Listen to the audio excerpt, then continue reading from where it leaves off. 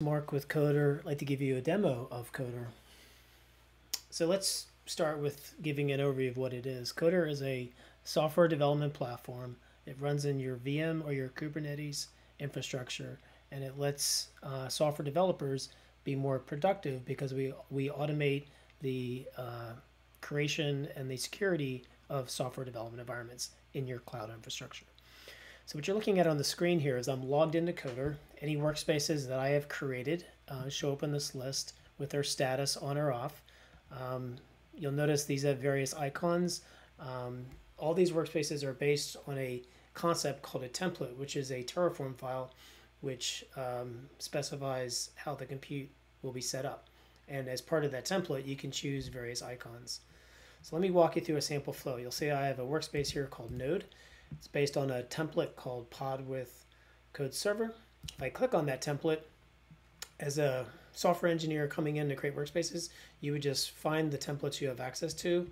You can read a markdown file that your DevOps team or your team leader created that says what the workspace does. And then you could click create the workspace, and even can give it a name like Node Test. And as part of the Terraform file, you can input the user to add certain values, like what is the Kubernetes cluster this is gonna, or the namespace this will run on. If they have any personal settings in a .dot file repo, prompt them for that repo name, and then give them a choice of which image they would like to use, and then which repo they would want to clone, and CPU, memory, and disk. In this case, I even want to give them a choice. So we're the makers of Code Server, which is the VS Code IDE in a browser.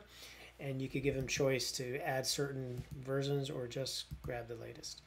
So while this workspace is building, I'm going to choose one that's already been built called Node. And if I go into it, the workspace is now running. This is a Kubernetes pod. It shows you the CPU and the memory that's available.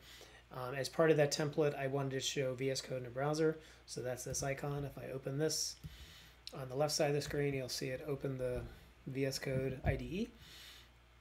And you'll see it cloned a repo called Coder React. I'll open a terminal session, and I want to do a test of the application server running. I've cloned my .dot files repo because I like to use fish as my standard shell, and I'm going to start the application server. So I do yarn start. This is going to start a Node application which has a React front end, and it runs on port 3000. So Code Server will actually detect that the port is open. You could also choose it over here on the port forward button on the right. You'll see we can sense that, and then it will show the application. This is a great feature for keeping devs in flow because they can test their application here.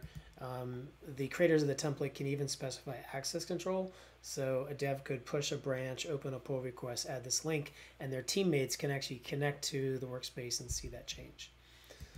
Really cool feature in the product. A different use case I want to point out, and then I'll pivot to some of the admin parts of the demo, is that you can do software development using Java. So you'll see I have a workspace here called Java Gateway. You're going to notice it only shows VS Code. The common use case is to use a JetBrains IDE. So we have a plugin built for JetBrains Gateway, which is a thick client application.